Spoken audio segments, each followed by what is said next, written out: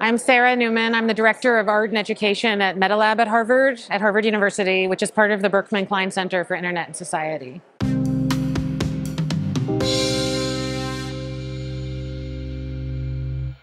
The AI Pedagogy Project is a project I lead out of Harvard, but it's a completely open resource for anybody to use or contribute to.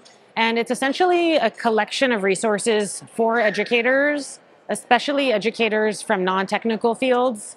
So folks coming out of social sciences or liberal arts who are curious about this moment in AI and know it's important to think about AI and to understand AI, but don't really know where to start. So what we've done is curated existing materials, written some material for educators to help situate them in this pretty overwhelming space with a very grounded, clear perspective.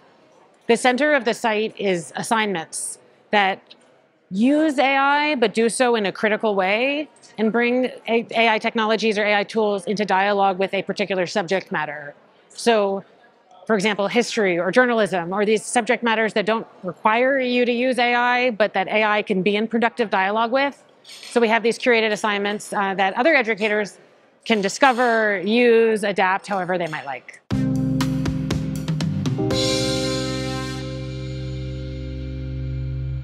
But when photography came along, people said painting is dead. And painting isn't dead, it just changed. Painting actually got more abstract because cameras were so good at capturing the world realistically that it freed painting to do, then we saw Impressionism and abstract expressionism and all these other movements. So painting evolved. And there's also still very photorealistic painting, and the camera became a tool. I see this as the same. I think it's scary, but I don't think it's going to make writing obsolete. It's not going to make writing skills obsolete. It's actually going to make them more important, because as we're reading what these models are producing, we need to be able to edit them or judge them. And that requires having the skills to write. Same with drawing. I mean, one thing that's interesting is that you shouldn't need to draw to be an artist. I'm an artist and I'm not a good drawer. And so if we can use these tools and leverage these tools to do what we want to do creatively, I see there's a big opportunity here.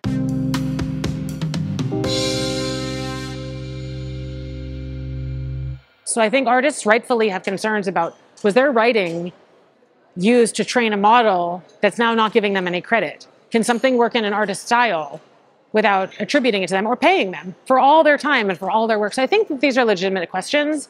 And I think as we see how these technologies are used, we're going to come up with hopefully better forms of compensating the artist, just as we've seen with streaming music. It used to be that everything was pirated and, you could use Napster and musicians weren't making any money. Now they're not making very much, but at least with streaming services, they're getting some small compensation for when people listen to their music. Hopefully we'll see the same with art.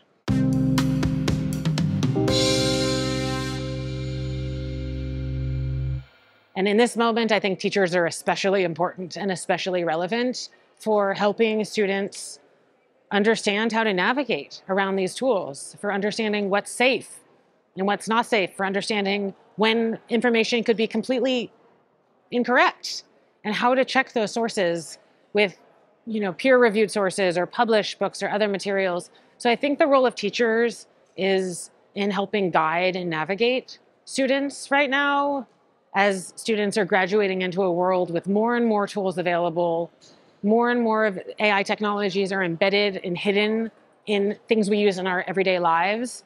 And so I think teachers should be, as they always have been, at the forefront of this. The way to do that is through the teachers having their own literacy around these tools, not necessarily understanding them at the level of the code, but understanding the basics of how they work, understanding how they're trained, understanding what they do well, what they do poorly, what some of the risks are, and how those risks don't distribute evenly.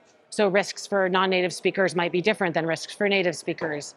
People working on a paid version of a tool or who can afford a paid version of a tool might have a different opportunity than those who are working with the free tools. So understanding the landscape and helping students wisely and thoughtfully navigate this landscape, I believe is the role of teachers right now.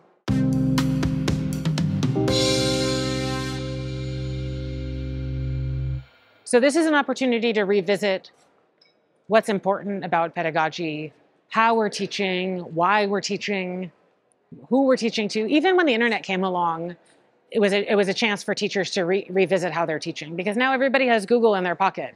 So we're not doing as much memorization because we have access to knowledge, but rather critical thinking and media literacy. So this is another opportunity. We have different tools at our disposal. Teachers can help students learn what the tools can do, what they can't do, and teachers can use the tools to make their own teaching better. At least that's the hope. And some teachers won't use the tools, and that's perfectly fine. And it's not like this stuff should be everywhere all the time. But at least teachers having a working knowledge of what the tools do will help equip their students, because the students are curious, and the students want to know, and the students are already using the tools. So I think for us as educators, whether we choose to or not, we need to be able to discuss why or why not, what our concerns are, what some drawbacks are. Or I think in an ideal world, do both. Have some assignments that we might design with AI tools, or that we might ask students to use AI tools, have some assignments that are completely absent the use of any AI, and then have a meta discussion about what was different, what did we learn differently, what do we have more recollection of, what do the students find more intriguing or interesting, why do the students hypothesize that something went in a certain way when you used AI versus used a textbook, and then also what are the biases in our own textbooks. So, we know AI has a lot of bias, but so does each individual.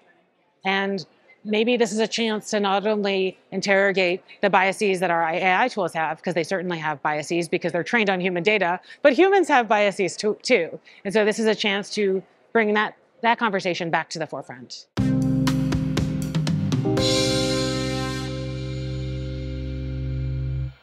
One memory that really stands out to me was my freshman year in college.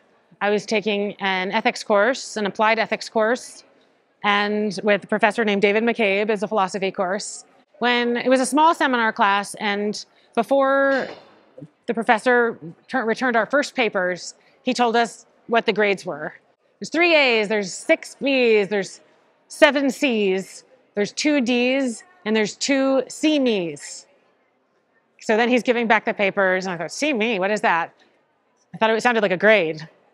He's giving back the papers, people are taking their papers and leaving, until there's 2 of us sitting in the classroom, and it was the C-me's.